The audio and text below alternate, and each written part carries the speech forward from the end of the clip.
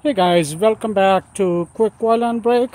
Today I'm working on a Chevy Equinox 2014. I'm replacing the cabin filter. The cabin filter inside the cabin box. Well, open it, and if you see, it's holding this one. You have to press this one.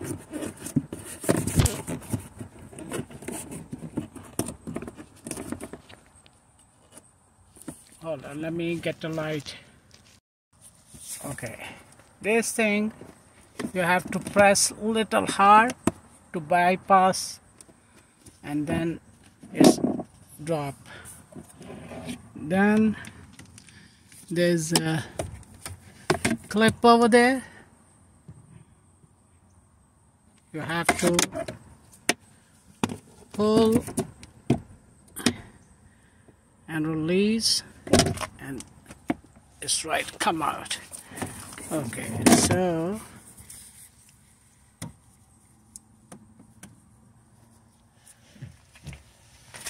this is the cabin filter box. Click the same way from there.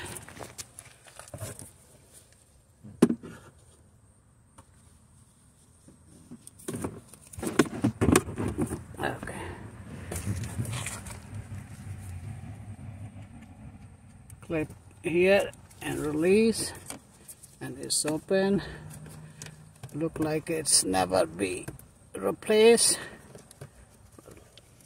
Let me open it and show you. Oh, a lot of debris. Okay, did you see how bad it is? It's totally clogged.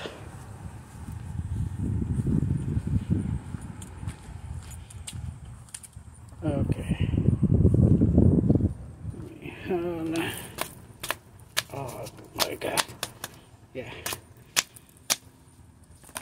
So basically this is the way you open it and replace with the new one, and that's it. And the same way you have to reverse the unit, and it's gonna be done. Thank you so much for watching. I'll see you in the next video. If someone don't subscribe my channel, please subscribe, and don't forget to like my video. Thank you.